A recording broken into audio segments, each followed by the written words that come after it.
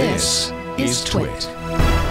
Now, this one is interesting. Ransomware seems to be a consistent topic we talk about each and every week. Now, remember the city of Baltimore being held ransom? Well, Baltimore refused to pay a $76,000 worth of Bitcoin despite facing estimated ransomware costs of more than $18 million, of which $8 million was lost or deferred revenue. Now, Baltimore lacked cyber insurance to cover those costs.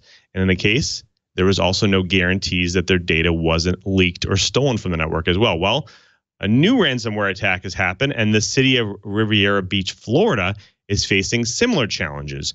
Now, this time, ransomware operators are actually demanding $600,000 to regain access to the city's data. Now, the ransom was an order of magnitude larger than that of Baltimore's attack. Now, against the advice of the FBI, the Riviera Beach City Council voted to actually pay the ransomware. More than $300,000 of actually was covered by the city's insurance policy. Now, they are smaller than Baltimore with an IT department of only 10 people. And according to their latest recent budget, that they only have an annual budget of $2.5 million to support the total city government of 550 employees. Now, Baltimore has 50 IT staffers supporting 13,000 employees. It's not surprised that Riviera Beach's leadership decided to pay, given that the full incident response, given that the full incident response would have cost them 2 to 3 times what they agreed to pay the ransomware. Now, half the price tag was actually covered by insurance, but if you think about it, this leads into a little bit of a hint on the city's response, that actually paying the ransomware means that it indicates that maybe they just didn't have effective disaster recovery plans. Sorry, I was reaching for that word. Now, to shift a bit, these types of ransomwares in the past were actually opportunistic. Now, there's actually been a shift on how ransomware attacks are being conducted. Now, originally they started out by being more opportunistic, where they kind of just blasted a ransomware campaign over the web, and they used Tor-based ransomware panels to actually communicate to victims and prove that they had keys of their unlock files. And in fact, they actually were allowed to do try before you buy decryption a few files on just to be proof of that they have access.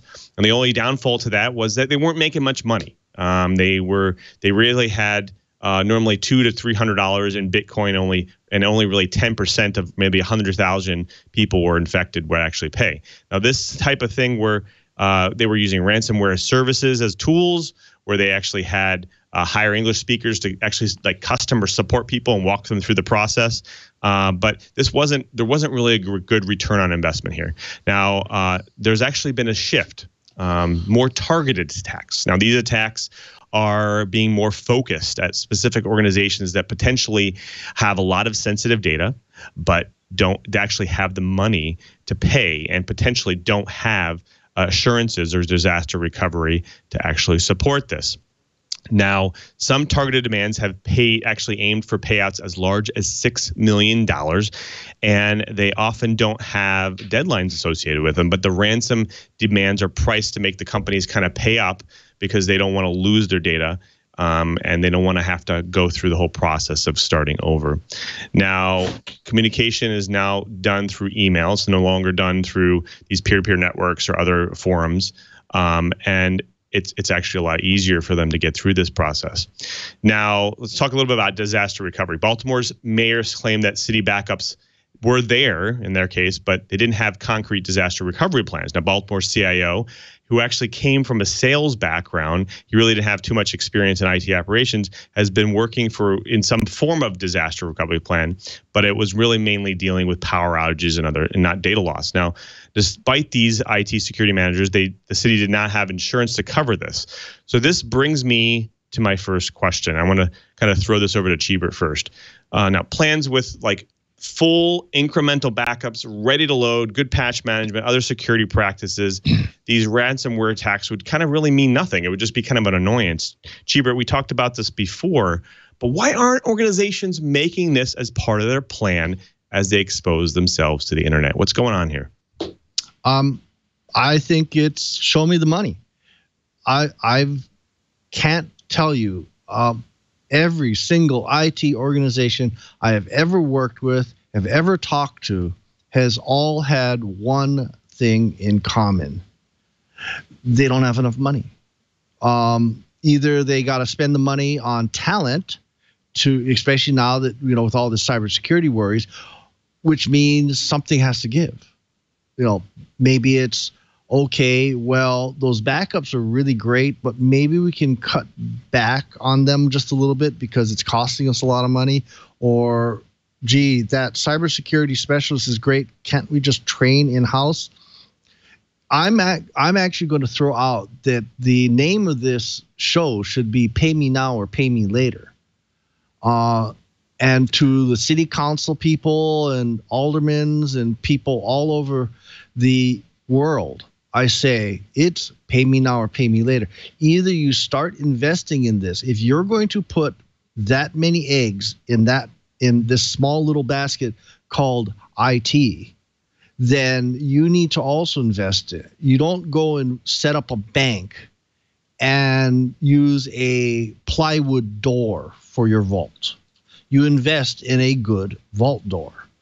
I equate cybersecurity specialists and incremental backups, often incremental backups. And I even like going into using write once, read many, so you can only burn it once, so that backups cannot be changed if you mount them. I really, really, really miss large-scale, large-capacity worm drives. They have almost completely disappeared from the market. But those are actually a really, really good backup media for cybersecurity purposes, because once you commit to glass, it can't be changed, which means if someone mounts it and has already taken over a machine, they can't change that backup. So I think that's something we might want to really consider, that city councilmen, when you start looking at your budget, if you're going to be depending upon your IT group to help you make money on something or keep track of money or anything like that, you really and truly need to also invest in making sure you have a nice, strong vault door.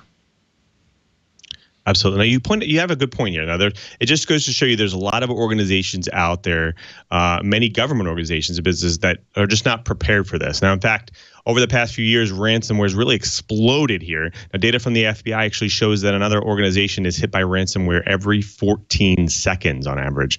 Curtis, I want to throw this to you. Why aren't organizations being prepared? What's going on here? Well, what we're seeing in some of the organizations being hit is that really they're too small. For example, in the last couple of weeks, there have been 2 more Florida towns hit by either ransomware or a cybersecurity event, as they've called it.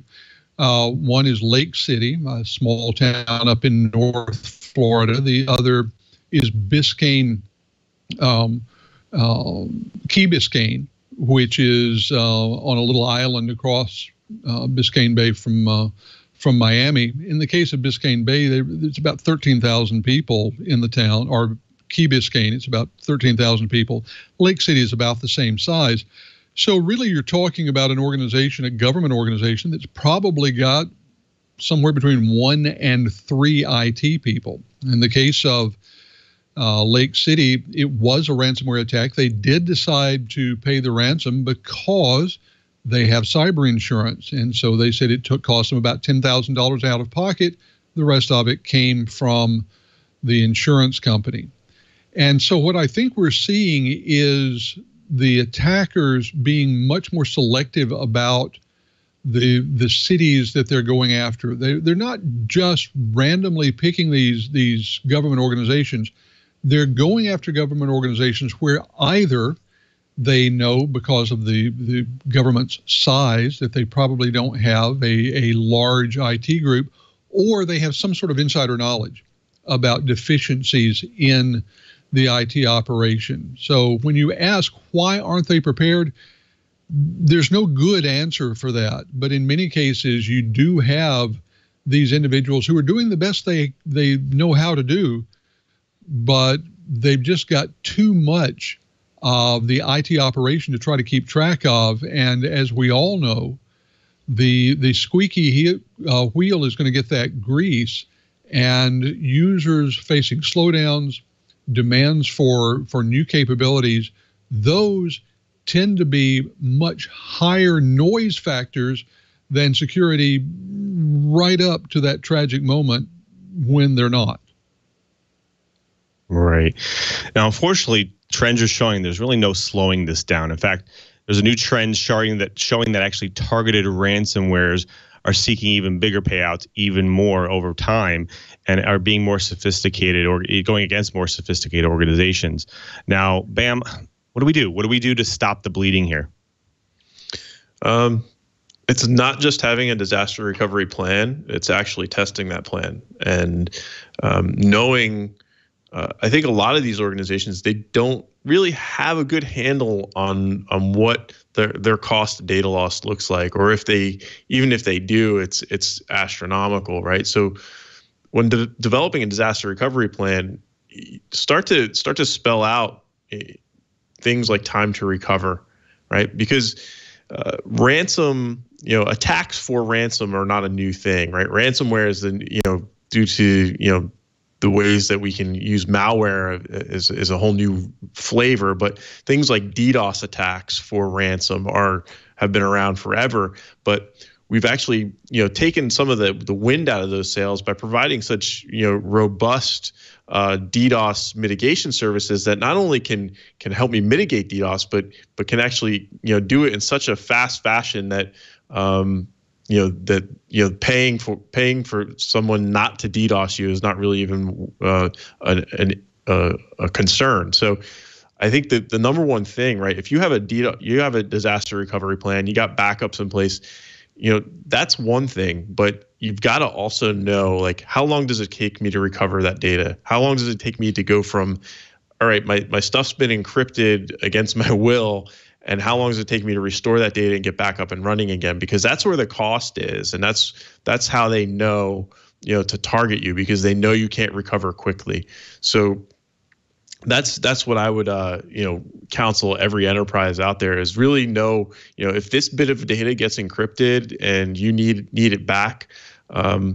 It's not enough to know you have a backup of it. Know how long it takes you to recover, and that's where you can start to make the case for as my good friend Brian said, pay me now or pay me later. If you want your executive team to pay you now to prevent this nightmare from occurring and putting you on the front page, be able to say, all right, right now what we're paying is giving us a time to recover of 3 days, in which time the lights go out in the city, we're never going to get back on our feet again, or the time to recover, if we pay X amount more, the time to recover drops to 3 hours, and then it becomes basically a wash, and you can actually really recover. Your backups are actually now meaningful. So that's really understand your time to recover and develop plans that measure the value of that time.